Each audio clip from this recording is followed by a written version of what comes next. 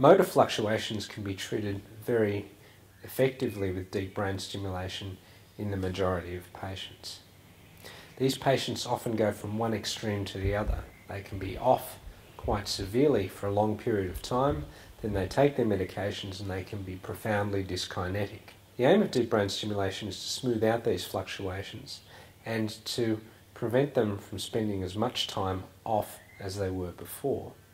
It also tends to reduce the severity of off periods and dramatically reduces the levodopa-induced dyskinesias. Motor fluctuations are also helped by the fact that a lot of these patients can reduce their medications, particularly after subthalamic nucleus deep brain stimulation.